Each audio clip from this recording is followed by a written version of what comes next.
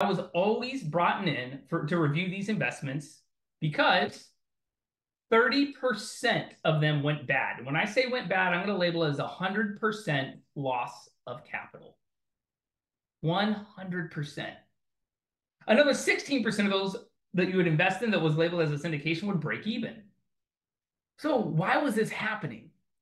It was always happening because people didn't do enough due diligence on the individual, right? So a lot of times what happened is, I always tell people, put on your salesman hat for a minute. Pretend that whoever is speaking, and this includes myself, is trying to sell you something.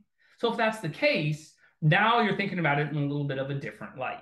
So what we're going to do is review this because honestly, I saw a lot of people do these types of investments and make a ridiculous amount of money. So we're going to review each one of these, and I'm going to end it on a mineral rights side because I think that's something that a lot of people didn't understand.